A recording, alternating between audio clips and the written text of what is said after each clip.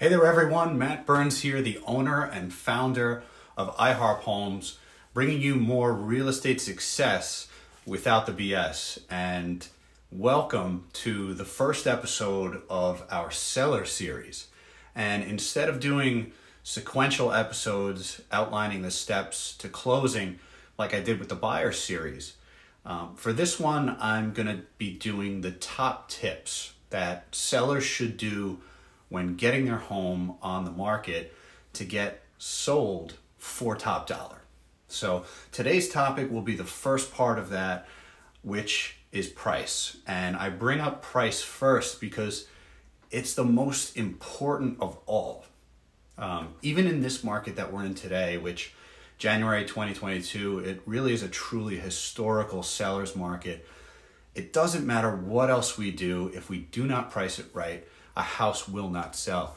You could advertise it and take out an ad in the New York Post, the front page of Time magazine, the main homepage of every major website and company out there. All you're doing is telling everyone you've got an overpriced listing. And so there is nothing more powerful than pricing that a seller can do when trying to get the most money for their home. And here's the reality. Forget about just in real estate. In everyday life, conventional wisdom gets you conventional results. But here's some conventional wisdom and industry BS that has plagued the real estate market and is costing homeowners tens of thousands of dollars in their hard-earned equity. And it's the strategy of pricing a home high and trying to negotiate down. The truth of the matter is that the longer a house sits on the market, the lower the offers it tends to generate. It sits on the shelf like a stale loaf of bread. And so on today's video, I really want to lay out for you my strategy, which I like to call the highball cocktail. And I'm going to explain this. It's going to be a little bit more intuitive that I've got it laid out this way. And it's how do you get buyers to come in and dig as deep into their pockets as possible? Here's the no BS tip. If you want top dollar for your property, buyers have to love two things. They have to love the house and they have to love the price. If a buyer doesn't like the house, they aren't going to buy it. That's pretty easy to understand, right? And we're not talking about investors here. We're talking about homeowner occupants. If they're looking for the home of their dreams and they don't like the property, it's out. They're not going to buy it. So there's nothing you can really do about that. But let's say that we have a house and they love it. It's beautiful, right? But man, that price is too high.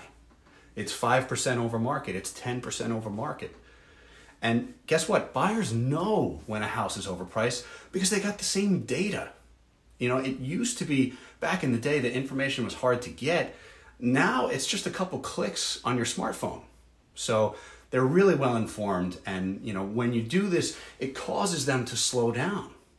They start saying, we need to think about it.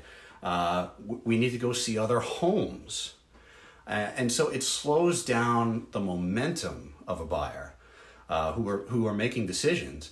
And, they're thinking about it and they're thinking about it. And so, the offers, if they come in at all, they come in slow and they come in low. If you want to sell your house slow and low, this is the strategy. This is the lowball cocktail.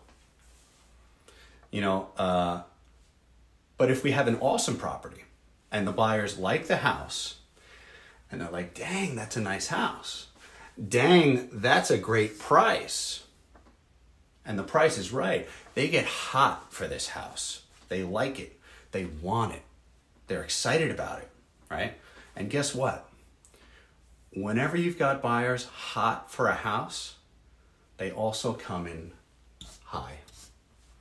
This is the magic cocktail. This is the highball cocktail. And there are very powerful emotions that are at work here. In both of these, you need desire, right? Desire for the product, in this case, the house. But with the low ball cocktail, what happens with this slow and low is that the other emotion in play here is fear. Fear of regret. You've heard of buyer's remorse, right? But this is why they come in low. Because, people don't want to do something that they're going to regret.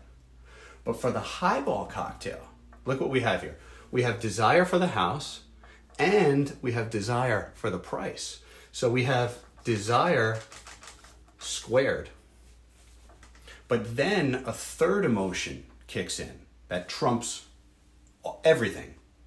And that is the buyers start going, whoa, that's a good price. Whoa, that's a good house. Whoa, this house is going to go fast. And we're going to have to come in with our highest and our best because fear of loss kicks in. And there's nothing more powerful for a seller to get top dollar. That's the reality. That's the no BS take. And this is what will get you a great win. And, that's really what it's all about for me, is getting you guys good wins. So let me know what you think. If this makes sense and you guys like it, make sure you give this video a thumbs up. Looking forward to the next top dollar tips for sellers. And I'll talk to you guys soon. Stay well.